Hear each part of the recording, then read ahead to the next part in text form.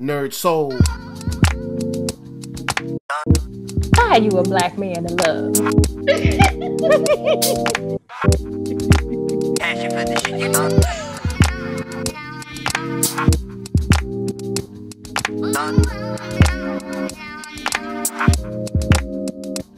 Welcome everybody to another episode of Black Together, a walk in her shoes. Thank you so much for joining us.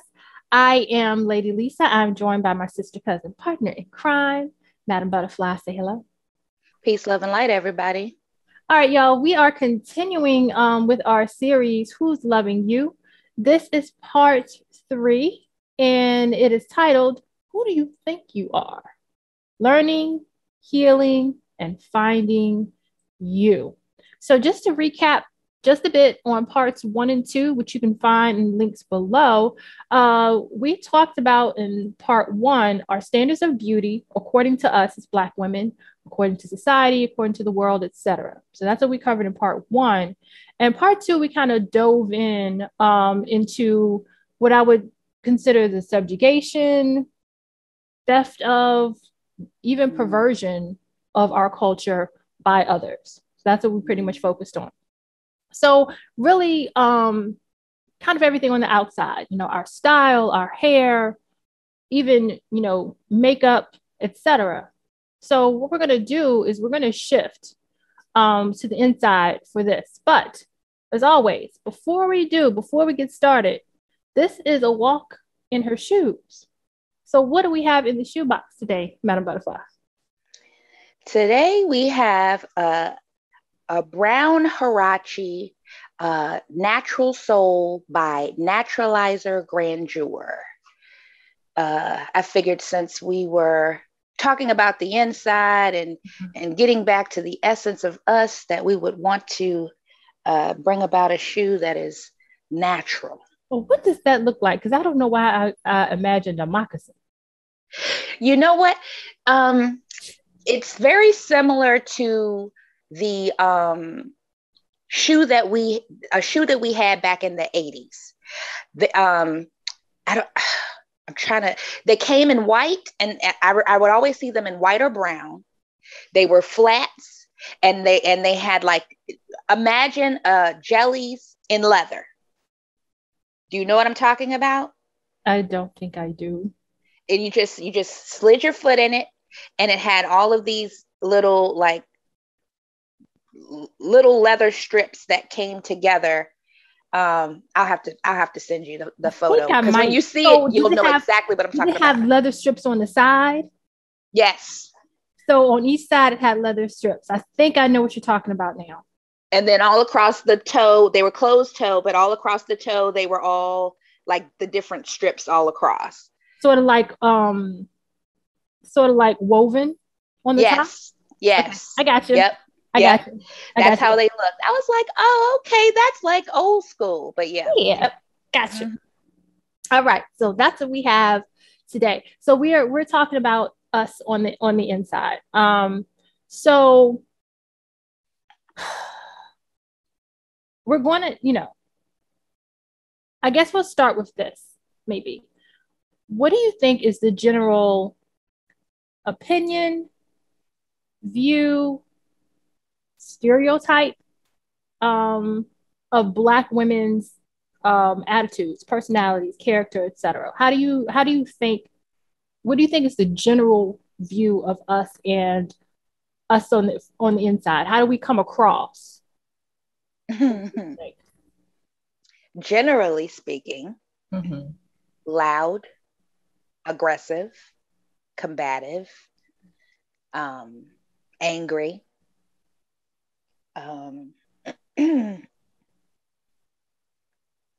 obnoxious,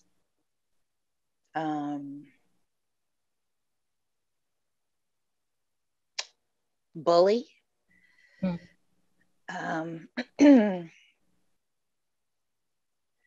That it just sounds like everything that's coming to mind is negative. And even like when I thought about strong, because I'm a strong Black woman, the things that we typically consider ourselves strong for is rooted in something negative to a certain degree. Yeah. And so, yeah, generally speaking, I think that is the perception of the Black woman is not really anything good. I would say, but masculine. The everything that you perceive as feminine, outside of, because we're not talking about like makeup and clothes and stuff like that. We're talking about inside. Everything that you would perceive as feminine would be the opposite of the way that a Black woman is perceived. Unfortunately, I have to agree with you. The notes I made are pretty similar. We're perceived as having bad attitudes, uncooperative with anyone, even each other, being over emotional, unbalanced. And honestly, once I made those notes, I was like, all of those are signs of insecurity. Each one of those. And so I think that's how but honestly, I'm grappling with that. And I guess we'll get into it more in the next question, but I'm grappling with that because I personally I'm not friends with anyone who behaves that way. Right. And trying to think, do I personally even know anyone who behaves that way? Right. And so then it kind of goes into the next question is this how the average everyday Black woman really is? Or has social media in general, managed to lead us to manifest their portrayal of us? Have they taken bits and pieces of how we come across, or have they taken the few? All right, let me back up. You know how you watch the news and there's some emergency or something going on, and you have the news crew and you see all of these different people walking down the street, briefcases, nice suits on and everything, but they managed to find the one brother or the one sister that ain't got nowhere to go that day. They just made their regular trip to the liquor store.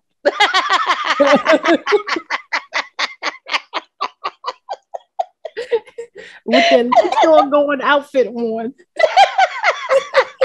Right? They consist of house shoes, right, and a plastic bag. And that could be for a man or a woman.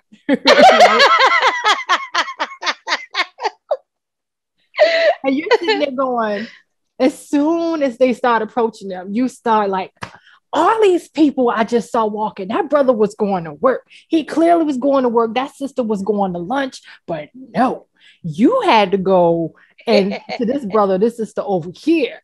Right. So it makes me wonder if media has taken those few, right, and said, this is y'all. And bombarded us with that in the media, and we've subconsciously fed off of that, and now we're kind of, you know what I mean? I don't know, because to me it's become unclear, being that I can't say on a regular basis I meet these women that we're reading about, we're seeing videos about, we're even seeing movies about. I don't meet these women on a regular basis. I don't interact with these women as my friends. I can't even really say that I can think of anyone. Well,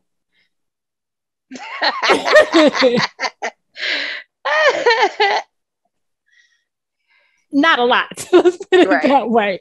So, what is your opinion on that? Okay. Well, I definitely think that media plays a role in it to perpetuate that. But I do believe that there are a lot of women that display these characteristics. Now, it may not necessarily be the larger number may not be necessarily to the full extreme. Mm-hmm. But I definitely believe that there are variations of the things that we both mentioned that are prevalent with Mm-hmm. Black women, and I think that the way that that's proven is just by how it has affected our relationships, Mm-hmm. in the dynamic with our Black men. Gotcha. So I think that there has to be some truth and relevance to it for it to be negatively impacting how we interact with our men. But I do believe that some of it is perpetuated. You have to kind of continue to put that messaging out in order for it to stick with younger generations. Mm-hmm. You know what I mean? Because at some point, people evolve and they learn that behaving this way is not beneficial. You know Mm-hmm. what I mean? So at some point, more and more people will start to learn that this is not the way you behave, and they would raise their child in a different way than maybe they were raised. So the newer generations have to be taught that this is us, Yeah. so that they can then model that behavior. You know what I mean? Yeah. So, so to me, then the next question becomes, if that's where we are, right? And unfortunately, um, all of the things that we were both able to come up with it, to describe what the typical Black woman looks like, right, is negative. Even when we say strong, because that came to mind too, that has taken on a negative connotation, because strong, it's strong from the angle of aggressive, Right. and strength and aggression are not the same thing, Right. right? And then when a woman says she's strong, it's in a confrontational way. It's not in a matter of fact kind of way. It's like, I'm strong. It's like, okay, all right. It's, I don't know. But so then the question is, how do we truly um sit back and discover who we really are as individual women? What our true character is, what our personality is, what our temperament is, outside of what has been kind of put on us, and what we have built to counter whatever is out there. Because I feel like it has to be a way to get to a point of saying, this is who I truly am. This is my true character, my true temperament. So the question is, how do we get there and be able to say, okay, now I see this is what I am. How do I evolve into what I really want to be? Right. And be at peace at that. What's your opinion on how we get to that point as Black women? I think sometimes you just have to turn everything off and spend time with yourself. And a lot of times when there is pain and trauma, and all these things, these types of things present, we want to avoid being by ourselves. But that, to me, that's where the healing can begin. Because if you block out all of the outside noise, you can better become in tune with yourself. Yeah. And recognize, okay, what things are actually within me? What things are actually coming from me, as far as what I like, what I don't like, what I need, all of that, versus what is on the outside. Mm-hmm. You know what I mean? I think, imagery is very important. It's a very powerful tool. Mm-hmm. You know what I mean? If you watch enough episodes of the Kardashians, or Love and Hip Hop, or whatever, if you watch enough of those shows, something in that is going to become a part of your psyche. Something, you know what I mean? And so blocking all of that out and really taking time to become aware of who you are, and even blocking out other people as well, because if you're trying to figure out who you are and what you need, you can't really get that from somebody else. Right. And so That's just what I feel. I know that a lot of healing came for me in my life just by um, spending time alone and really getting comfortable with that, getting comfortable with my own company. And Mhm. it gave me an opportunity to really figure out who I was, Yeah. because even if you know who you are at, I don't know, 16, 18, 21, whatever, as you get older, you change. Mhm. Your thoughts, your opinions, your needs, everything changes. And so if you're not constantly checking in with yourself, 5 years time, you could be a completely different person and Yeah. you have no clue, Yeah. you know? What are Yeah. your thoughts on that? I agree with that. But I just want to kind of go in further, with because I had to do the same thing. I mean, I honestly believe for a lot of women, especially if you're in a place where it's like, you get to a point of being sick of you sick of your own stuff. That's Yeah. kind of how I got. It's like I'm sick of my own. I make me sick. You know, you know what is going on? Ugh, right. So when you get to that place and you say, okay, I got to spend time with me to figure out what's going on with me. And I think that's honestly the key. When you can get to a point and say it's coming from inside instead of looking at everything on the outside, because the Mhm. common denominator in all of your foolishness is you. Right. Right. And when you finally get there, I think that's a great place. Right. But, Mhm. that's where you start taking personal responsibility Mhm. for your own emotions, your own behaviors, your own Mhm. choices, your own standards or lack thereof. Mhm. And, you can take an honest, survey, if you will, of what has happened to you, things that have happened, even things that other people have done, but not from a point of view of being a victim, but from a point of view of I could have responded differently. Mhm. I could have made different choices, Mhm. could have walked away, you know, a year ago. I could have walked away yesterday. Mhm. However, it's a point of because taking responsibility is a place of power, in my opinion. Mhm. When you say this is what I could have done differently, this is what I'll do differently, you're not giving anyone else the power to control your emotions, to Yes. control your choices, to control the outcome. Yes. Right? Some people think there's power in saying, well, they did it to me, so it's not on me at all. No, Mhm. because then you're always at someone else's, control of how you respond and everything. No one should be able to control your emotions, Right. that kind of thing. So I do believe, again, it's taking time to be with yourself, taking responsibility and reflecting and saying, what could I have done differently? What will I do differently? Who Mhm. am I really? And is that what I want to be? Mm. If you sit down and say, I am overly emotional, I do overreact to things that aren't really that big. Is that what I want to continue to do?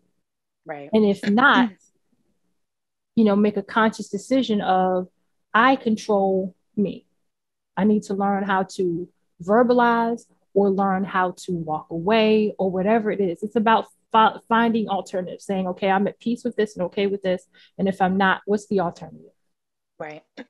So it's a lot of self-reflection. It's a lot of having internal conversations, Yes. with yourself and for me with God. Because Yes. again, like I've said on here, he's your creator. So you need to go back to the original manner, Mhm. of who made you and how you work, how you're supposed to work, how you're Yep. structured, where are all these parts supposed to go, what Mhm. parts don't belong, get them out of here. It's causing operational error, Yes. you know. So Mhm. I think that's really where it is. And see, that's an individual thing. And so with that being said, that can help us to get to know ourselves and adjust to what it is we want to be and should be but that's not going to necessarily fix how we're portrayed, at least not not for a long period of time as society adjusts by force or by choice, whichever it may be. We don't have control over that, but to a certain degree. So, you know, of course, that comes over time. There's always like this delayed reaction, if you will. You know, when we change as a people, there's always a delayed reaction in terms of how we're portrayed, I believe. So I don't know. I think that comes in time, and I think we have to not be as concerned as how we are portrayed. That shouldn't be as much of a concern as how we really are. Or what we put out there, because we have to be responsible for what we put out there. Right. You know, and the reality is stereotypes, most stereotypes come from a real place. Right. You know what I mean? It's not somebody wasn't just sitting in a room one day and said, hey, you know what? I'm going to put out there that Black women are angry and aggressive and they go outside with a bonnet on, and never saw that, you know, like it just came, just, oh, I've got an idea. Like, no, that's not what happened. Yeah. There were enough women out here with bonnets on acting wild for it to become part of the perception. Yeah. You know what I mean? And so there's always going to be that group of people who just don't care, and they're going to just do whatever they want. And there's nothing that we can do about that. But for those who do care, you know, show up and show out, because this is part of the collective. And it's not about, you know, making sure that others feel comfortable with our existence or anything like that. You know, I truly believe, like, when you have your hair done and, you know, you got on a nice outfit and all of this kind of stuff, like, you feel different. Your posture is different. Absolutely. You know what I mean? Than versus just putting on any old thing to take the garbage out or whatever. It's a totally different feeling and vibe. Why wouldn't you want to operate on a frequency where you feel your best? Why wouldn't you want to do things to ensure that you're always feeling your best? Yeah. And see, just, you know, having said that, it's like the 2 feet off of each other. And that kind of honestly meshes together what we talked about before in terms of the outside and the inside. The thing is, you know, and I've experienced this personally, the 2 feet off of each other. So if you're having a day, for example, where you're just not feeling yourself, you know what I mean? You're just like, oh, I just feel blood today. Well, 9 times out of 10, you're going to look kind of blood. You know what I mean? Or you can have days when you feel that way, and then you say, well, let me fix myself up and I'll feel better. And you kind of start to feel better, you know, but I guess the key is, which one is a habit? What do you make a habit of doing? When you're feeling bad, do you dress the way you feel, or do you dress the way you want to feel? Because they can feed off of each other. And I mean, all of that is, oh gosh, coming from a place of growth. Right. Yes. And so that's what we're really, really talking about. And, you know, as we're talking, I'm, you know, sitting here thinking, and I think, you know, of course, this is for Black women of all ages. Absolutely. But I'm going to be real. I feel like it's more or most important for older women who are still in a place where they're just not all together. They're still operating from a place of emotion, not logic. They're still operating from a place of not having personal standards, not having personal, you know, boundaries and limitations. They're being led by their emotions and having relationships that are back and forth and, you know, all of these different things. If you're an older woman operating that way, what are we expecting the younger women to do? What are we expecting them to do? Where are they supposed to get any type of example, guidance, leadership from? Right? That's real. So we as older women got to get it together. Who older? You better bite your tongue. I'm not part of the older.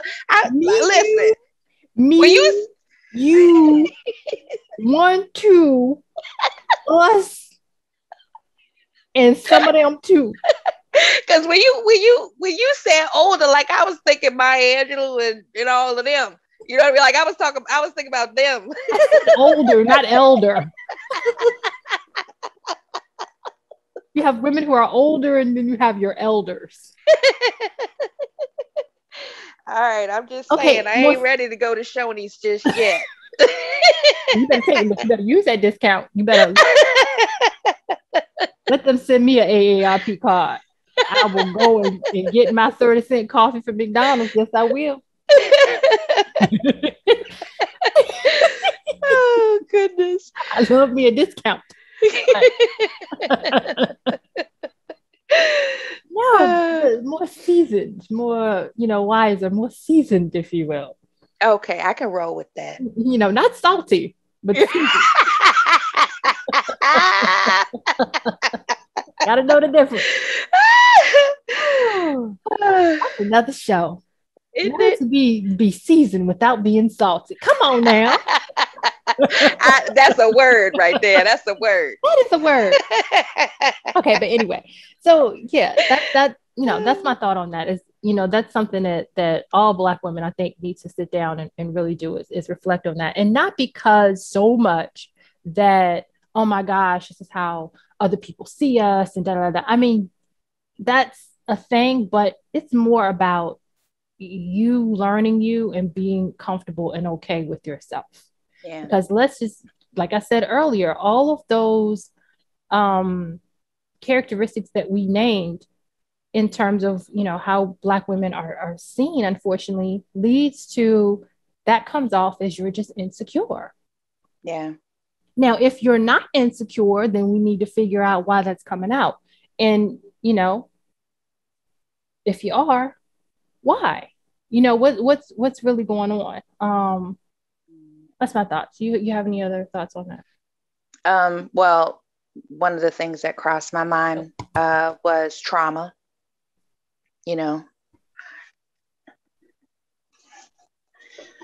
Trauma is a big thing in the Black community, and our young girls are not being protected in the way that they should be. That's not to say that there's a justification in behavior for that.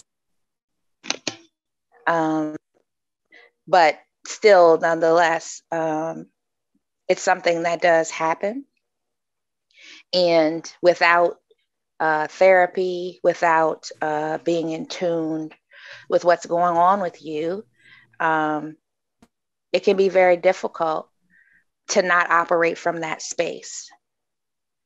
So,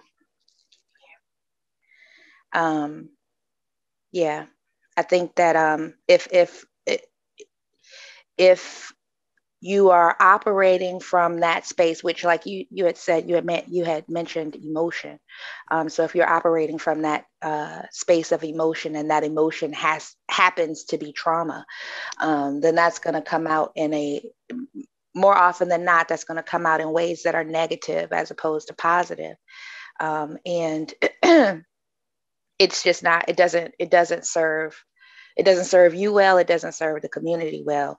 And I just think that if we all as individuals operate on a higher frequency, it will change the vibration of the whole. Mm-hmm. So yeah, I think, yeah, we definitely, Black people as a whole, we need to be going to therapy. Mm. We need to be addressing our issues.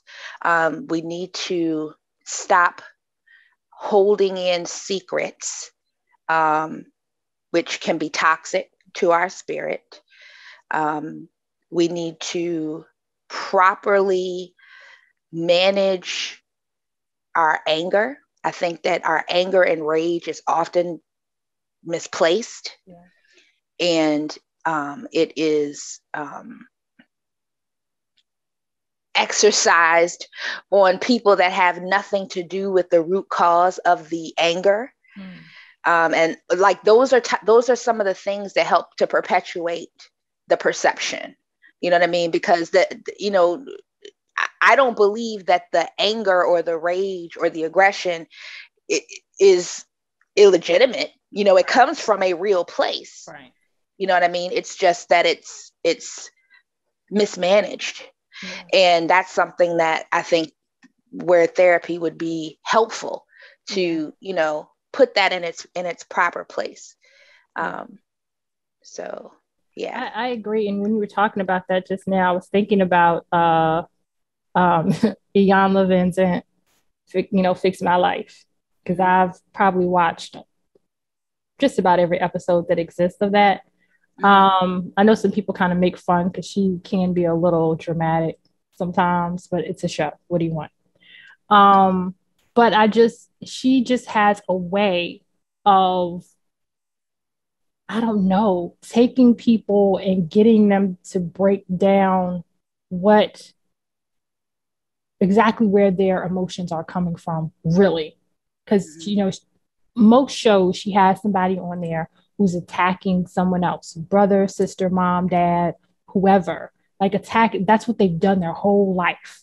They've attacked just this particular person or just these particular people. And she'll get them to sit down and have all these conversations. She has all of these tools and methods, to get them to figure out, this is about what happened to you when you were 6. This is about, you're not feeling protected by this person or loved or accepted by that person. And it's like, to me, it's really amazing, honestly, because she just has this way and this method of taking people through all of these steps to get them there. Now, of course, everybody isn't willing.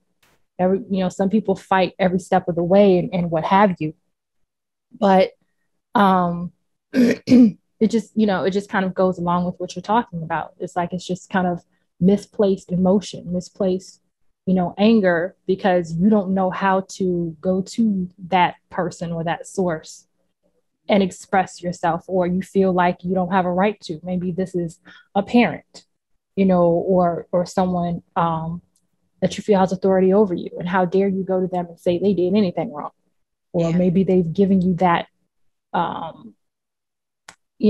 they've kind of communicated that to you in some kind of way that, you can never say anything to me about anything that I do, that kind of thing. So absolutely. And I'm glad that it seems that therapy is being normalized more and more for Black people. We talk about it, more and more. I'll hear people say more often, kind of as a matter of fact, yeah, I go to therapy. Or, yeah, I've been to therapy, or I've been doing therapy for this long. And so it's becoming more normalized as part of the conversation and part of, kind of what you do. And more people saying, yeah, you need to go to therapy. I'm going to therapy. You need to go to therapy. It was something I was watching with Black men and women having a conversation. And there was a young Black man who was like, I've been in therapy the last 8 years. And he just kind of said it, and just kind of let it go at that, because it was like, yeah, that's just kind of what I do, and it is what it is, and it helps me. So I think that's really important, and I think we're getting there. And I think that's a few positive things about social media in terms of us, is that we are able to kind of have these conversations and see these conversations more and more between us as Black people, and be able to kind of just discuss these issues and narratives. And everybody, the problem with the internet is everybody has a platform, but the good thing about the internet is everybody has a platform. Yeah. So it can be balanced. And I don't know, I guess it depends on what you choose to watch, but for me, it seems to be balancing out. For the simple fact that I'm able to choose some things are available to balance out the negative, shows that we've had some growth. So yeah. Beautiful. So we're not gonna hold y'all. That's pretty much what we had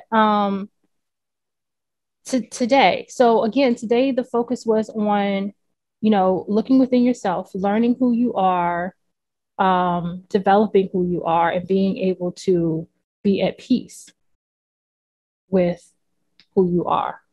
And, again, as we both emphasize, just taking that time to be with yourself and figure all those things out. You know, take an honest look at how, in general, we are perceived as Black women, right? And just say, you know what, if none of that pertains to you, great, right? But if any of it does, then that means you need to kind of sit back and say, what can I do differently? Do I want to be anything differently? Am I cool with me? Am I completely cool and at peace with me? You know, and if the answer to that is yes, then that means there's a sister that you can kind of help out. You know, right? And if the answer to that is no, you need to take some time. You know, we always have room to be better. We always have room to be better, as women, as Black women, and as a people. Yeah. I wanted to add to that when you said, you know, am I cool with me? Because some people are cool with the bare minimum. So what I would add to that is is the way that you are serving you in the best way possible. You know what I mean? Because if you can be cool with who you are, but if it's not serving you to be how you are, meaning you're missing out on opportunities, meaning there's breakdowns in relationships, you know, all of these different things are happening. You could still be cool with you. Yeah. But is it in your best interest to be cool with how you are at that particular time? Is it serving you the way that it needs to serve you? Or I shouldn't say the way that it needs to serve you, but is it serving your best interest? That's a good point. That's a good point. So we hope you all will receive this in love, everything that we've said today. I think we did pretty good today. We didn't go hard on nobody or nothing today, right? Not at all. And while we're talking to them, we're talking to ourselves at the same time. Yes. Absolutely. Absolutely. So as always, we hope you all will share your comments. We look forward to your comments so we can continue and have a conversation. Please like, comment, subscribe, share, and most importantly, continue the conversation with someone else. We thank you all as always for listening. And we want to thank NERDSoul as always for allowing us to be on his platform. Once again, the links to parts 1 and 2 will be below. And again, thank you. Bye, y'all. Peace, love, and light, everybody.